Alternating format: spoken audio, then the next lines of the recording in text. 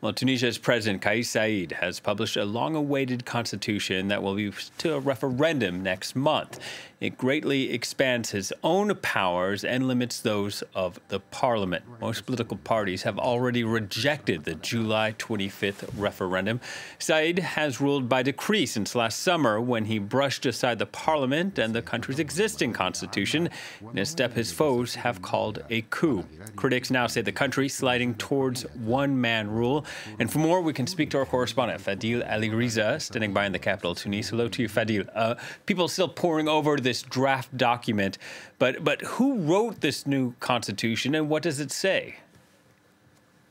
Yeah, well, even the many parties, many institutions boycotted basically participating in the drafting of this constitution. So really it ended up being very much the president and a few legal specialists who are close to him who ended up drafting this constitution. It was quite a rush job, and so we have quite a short document, a lot less detailed than the previous constitution. It does seem to increase the powers of the president significantly. There is a new second assembly in the parliament, one that represents regions.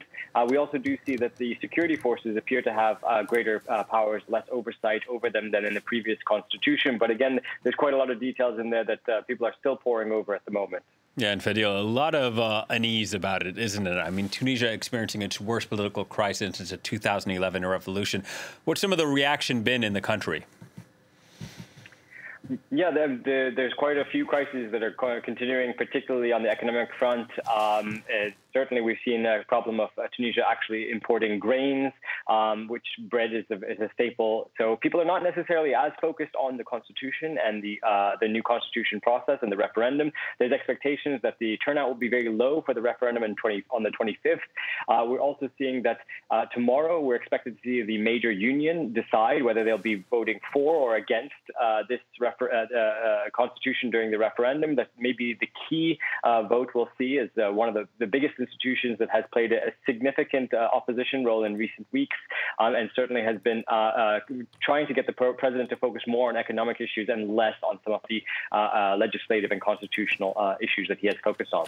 All right, Fadil, thank you very much. Fadil Aliriza reporting from Tunis.